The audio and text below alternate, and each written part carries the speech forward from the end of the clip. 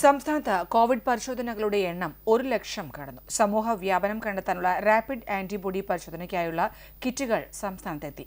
അടുത്തയാഴ്ചയായിരിക്കും rapid test തുടങ്ങുക.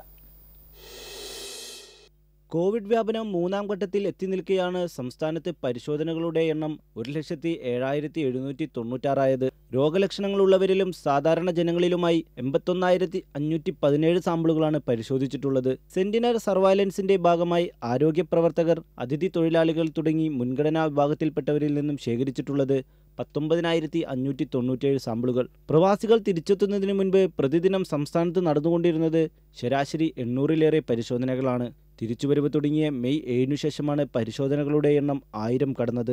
പ്രതിദിനം പരിശോധന 3000 ആക്കിയത് മെയ് അവസാനം മുതലാണ്. രോഗികളുടെ എണ്ണം ഉയരുന്ന സാഹചര്യത്തിലാണ് PCR പരിശോധനയ്ക്ക് പുറമെ റാപ്പിഡ് ആന്റിബോഡി പരിശോധനയും നടത്താനൊരുങ്ങുന്നത്.